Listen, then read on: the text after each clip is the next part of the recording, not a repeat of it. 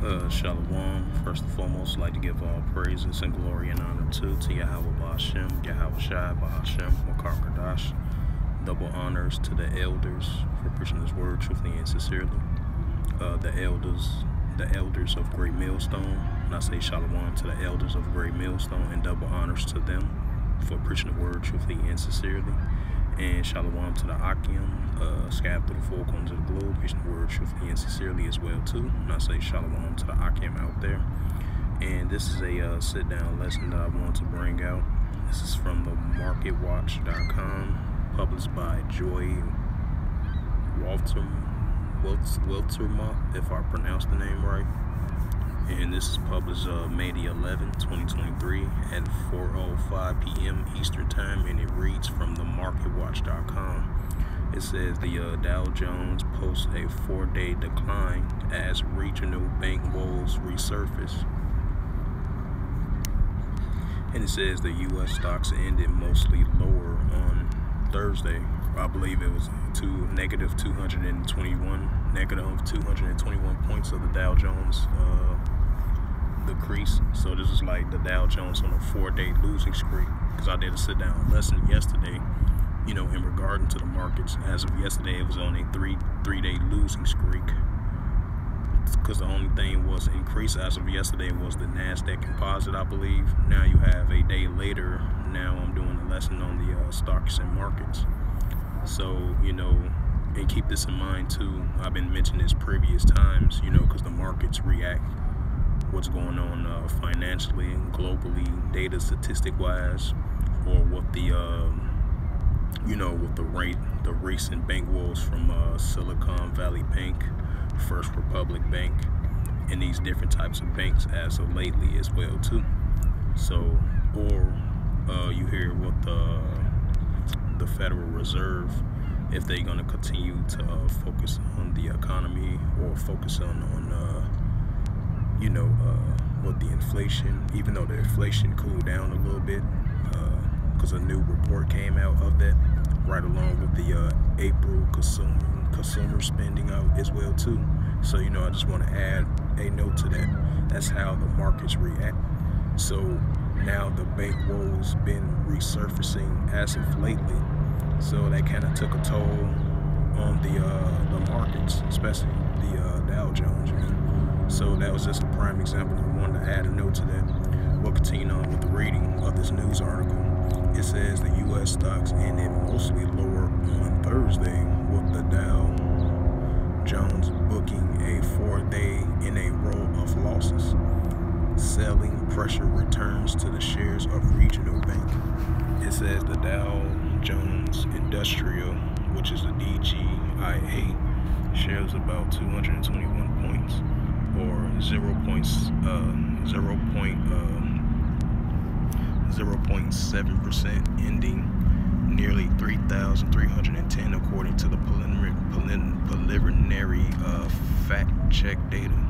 And it says the S&P 500 index SPX fell about 0.2%, while the NASDAQ composite index closed 0.2%. Disappointing earnings from Disney company. This ties to its screaming business, helping drag down the blue chip, the Dow, while the shares of the pack. I sure don't know. And it says the business helped drag down the blue chip, the Dow, while the shares of PacWest Bancorp, PacWest, fell more than 20%. And it says after it disclosed a 9.5% decline of deposits of recent weeks. It says a short-term rate remains volatile on Thursday as investors hope for progress on the debt ceiling statement in Washington. It says the DC, the 2-year Treasury, the USD02Y, was pegged at 3.906%, up for the past 5 trading days, as according to the Dow Jones market. The 6-month Treasury bill was a 5.11%. So yeah, as we see, as of recently, so the markets of the Dow Jones was down for the fourth straight day, as once again of the increasing resurface of a regional bank woes. So that shows you of the decline of the Virgin Daughter of Babylon. Definitely on the economic sense, you can read that in Jeremiah, through Jeremiah 51:7, through Jeremiah 51:9, in in Revelations 18:2. Shows you prime examples of the Virgin Daughter of Babylon is on a decline economically. You know, even though you have this, the inflation went down a little bit, the increasing consumer spendings and the unemployment rate went down and all that, but you still got the cost of living is still high. You still got both sides of the political spectrum of the left versus the right over a debt ceiling, and you still dealing with the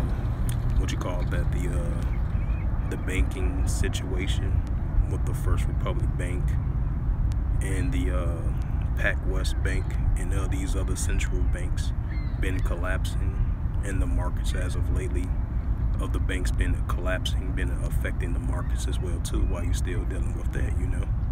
So that shows you increasing sign of and plus you dealing with the increasing downfall of the American dollar as well too, right along with these regional bank woes continues to resurface as well too, and right along on top of the increasing mild recession, because these bank woes was so far it's the worst banking worries since the 2008 of the recession in regards to this, you know.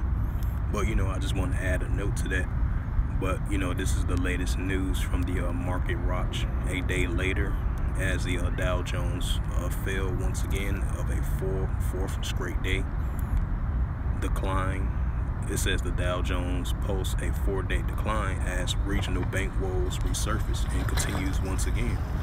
So with that, hopefully this sit-down lesson was edifying on this May 11th of the publish of this news article, May 11, 2023 at 4:05 p.m. Eastern time. So as of marketwatch.com. So with that, hopefully this lesson was edifying. And first and foremost, I would like to give all praises and glory and honor to Yahweh Ba'ashem, Yahweh Shai Ba'ashem, Karkadash. Double honors to the elders of Great Millstone for preaching his word truthfully and sincerely. And shalom to the Akim, scattered for the four corners of the globe, preaching the word truthfully and sincerely as well too. And until next time, I will say shalom.